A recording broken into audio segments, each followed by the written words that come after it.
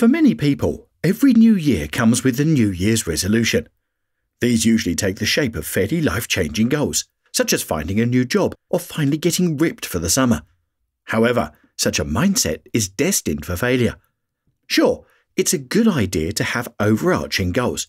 They provide a sense of focus and a general direction to head towards. But it isn't sustainable.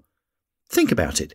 If you woke up every day telling yourself, "I need to find a job," the enormity of it all will weigh heavy.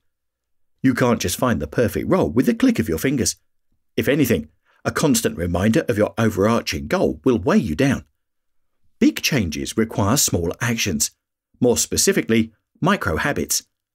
By implementing any of the 7 micro-habits I'll explain in this video, you put yourself in the best possible position to change your life in a positive way.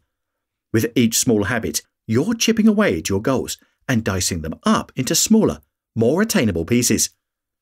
1. Planning, planning, planning. When thinking about going on holiday, the planning is unlikely to be your first thought.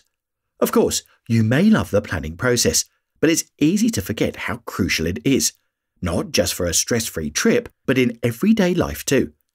If you're looking to change your life for the better, planning is something that can dramatically help. Let's take your daily routine. One thing off-putting about exercise, particularly the gym, is the length of the process. Think about it. You need to get ready, travel, work out, go home, and then cook a meal. It's not the quickest process in the world, but with a bit of simple planning, you can save yourself so much time and mental energy required to exercise in the first place. For example, you could get your bag and clothes ready the night before you leave.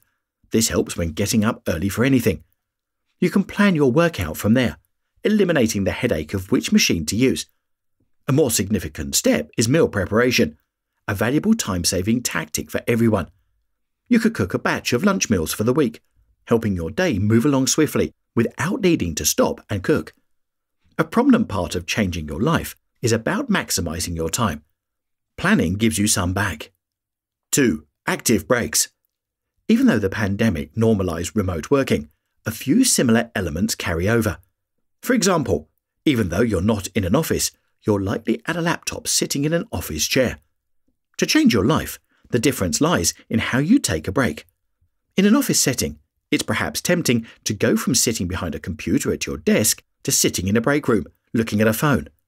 While you have more freedom at home, the comforts of a sofa and television are not far away. Instead, take an active break. This means changing your current state. If you've been sitting behind a screen, take a walk.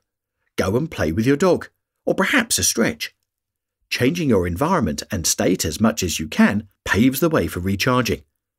After all, we're only human. We cannot work for 9 hours straight, and your body won't properly realize it's time for a break if you do a similar activity all the time. Recharging, even if it's just for 10 minutes, is a vital tool to have when trying to turn your life around. 3. Get the right water bottle. Of course, everyone knows the benefits of drinking more water. It keeps you alive, after all. That being said, it's often a forgotten thing, as dehydration is unlikely to be at the top of your concerns when your mind is elsewhere. You could set reminders to drink water, but there's a more you-friendly way. Think of your water bottle as your trusted companion. Sure, you may have friends or family, but a water bottle will go absolutely anywhere with you, always providing aid in a time of dehydrated need. The type of water bottle you have can dramatically change how you drink it. For example, bottles with straws in them are becoming incredibly popular because of how easy they are to use. By not needing to lift your head up and over, sipping water is something that will slowly become habit. After all, it's the little things. 4. Learn the power of a playlist. Music flows all around us. There's a song for every mood.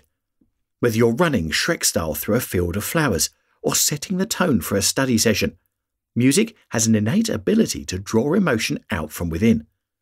Organizing your music into specific playlists allows you to pick and choose the type of music you need instead of continuously searching for songs. Remember, changing your life is mainly about saving your time. Time you can better use elsewhere. 5.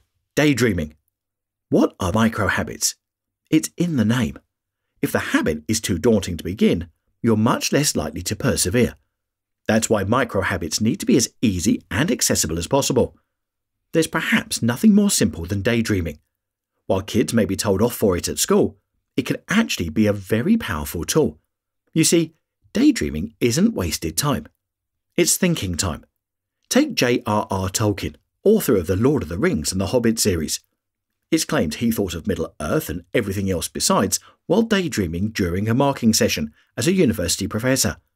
J.K. Rowling, the author of the Harry Potter series, imagined a bespectacled boy with a scar on his head while daydreaming on a train. Daydreaming may be forgettable most of the time, but it can lead to some beautiful ideas, which is great for creativity, a tool everyone should employ if they wish to change their lives. 6. Ask yourself one question. There's one phrase we've all likely heard. If you don't ask, you don't get. It's so popular because it's true. Asking in the first place can be difficult. However, start by asking yourself a simple question. What's the worst that could happen? In many instances, the worst is a no. I'm here to tell you that's okay.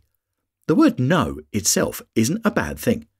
It's the negativity surrounding it that does the damage. If the worst thing to happen in that scenario is being told no, then you have nothing to lose. 7.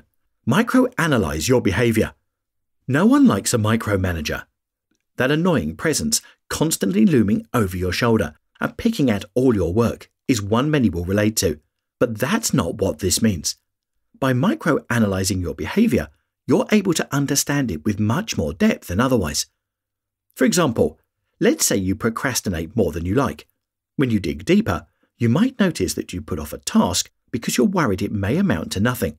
So not doing it is a way of protecting yourself from any kind of rejection. By learning that, you can adjust.